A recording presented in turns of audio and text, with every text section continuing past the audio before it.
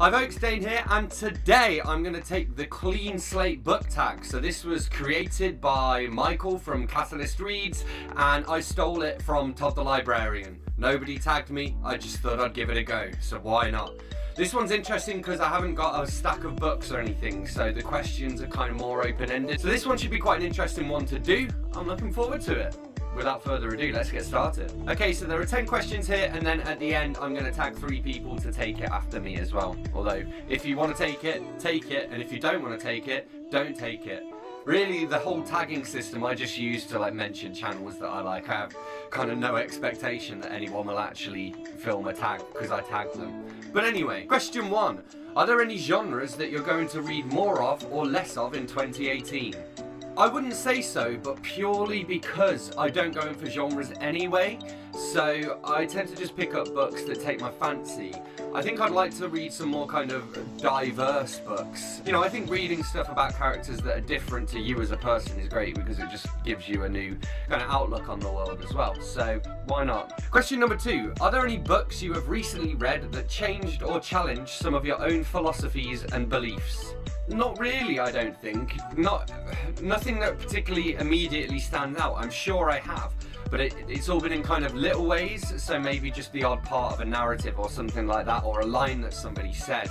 I wouldn't say, you know, I haven't read, let's say, a big non-fiction book about, I don't know, the economy or something like that changed the way I look at the economy. I think every book that you read does change your beliefs to a certain extent. I mean, there are things that I picked up, even little tiny things about the way like a sentence is formed and all this kind of stuff, that where I've read somebody who writes in a certain way and then it's changed the way I look at that style of writing. It's kind of hard to explain really, but I know what I mean. Quite often I tend to read books that support my philosophies and beliefs, I suppose. Question number 3. Who would you recommend for a newbie to watch?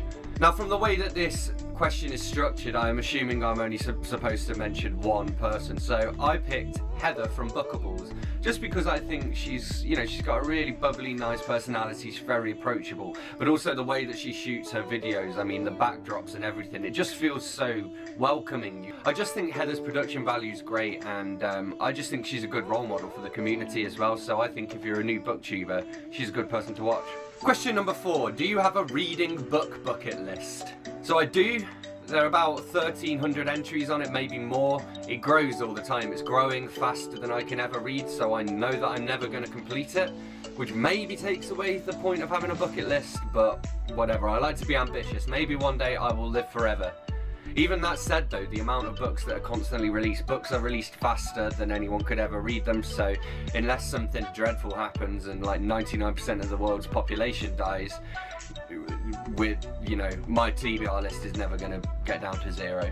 And that's a good thing. Question number 5. What is it about BookTube that has surprised you the most? For me, this has been how supportive people have been. So, I mean, I've been around on YouTube for years. I think my account was like 2006, it was created.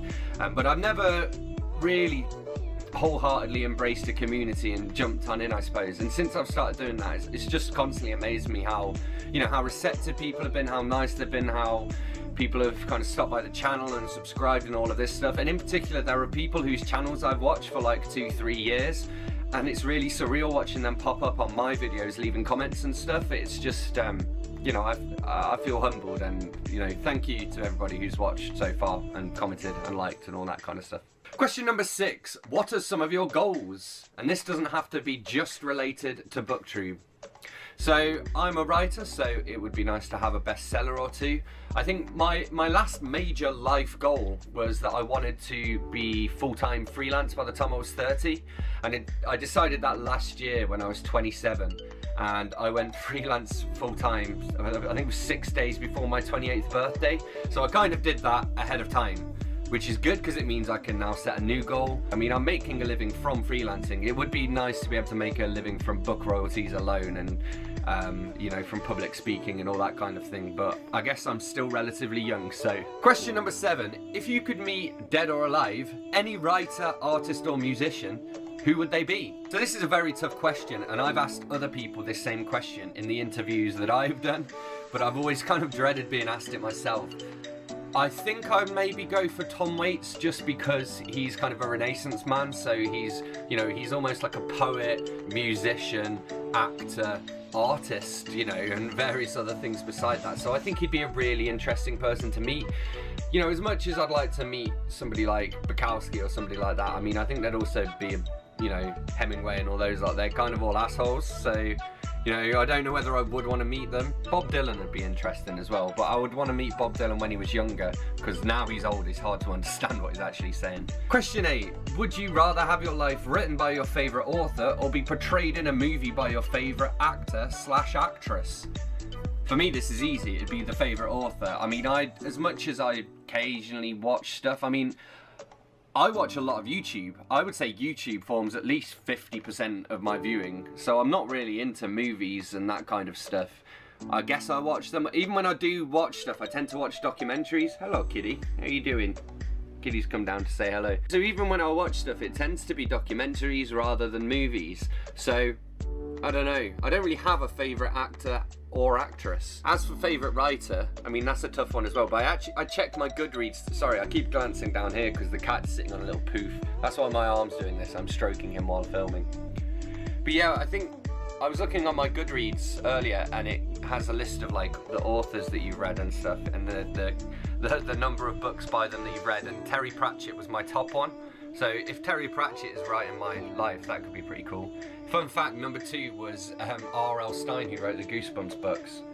What are you doing, cat? Can you take your tail out of my squash, please? Oh, big yawn. Question number 9. What are some of the challenges you have had to overcome or would still like to improve upon in regards to your channel? So there are a few of these, really. I think one of the challenges is that I don't necessarily read mainstream stuff. I don't read much YA, and obviously that's one of the big trends on BookTube. And I also don't tend to specialise either, so my accent's weird today. Other channels that I've seen that are successful, if they don't talk about YA, they quite often do, you know, science fiction and fantasy or classics or some specific subgenre, whereas I just read about everything and just talk about what I like, I guess. Another one of the challenges is things like readathons and stuff like that, because I tend to be quite busy, and so my reading habits are pretty set in stone. So, you know, with running my blog and being a writer and various other bits and bobs, I get sent a lot of different books that I have to read at certain times and all this and all that. So it'd be quite difficult for me to participate in certain readathons and to take part in sprints and all that kind of stuff, because I'd have to work it around the rest of the stuff that I'm doing. And question 10. What advice would you give to someone that is thinking about deleting their BookTube channel? Don't get me wrong. Again, with my YouTube channel, I've changed the kind of stuff I post here throughout the years. If you look back at my really old videos, it's just me playing guitar and all that kind of stuff. And I've unlisted a lot of stuff or made it all private and that kind of thing. But I haven't actually deleted the videos because, you know, I think it's important to keep them and to be able to look back on them. So if you are thinking about deleting your BookTube channel, maybe audit your content and switch the videos that you're not happy with to unlisted. If you want to create a new channel, go ahead and do that. But I'd advise against just flat out deleting your channel, because it's one of those things, you lose the data and the data's gone, and that's sad. So those are the 10 questions, and there is one final question, question 11, which is, who do you tag? And I'm going for You'll Say's Books, Kit Kats Can Read, and Chrissy Books and Berries. So there you go, that's who I tag. This has been the Clean Slate book tag. Don't forget to leave a like, a comment, all the usual stuff. Let me know what you think of these answers, and I will be back again soon, but with some specific books to talk about instead of these broader questions, which thank you, Michael, for creating. Thanks a lot, I'll see you soon, bye.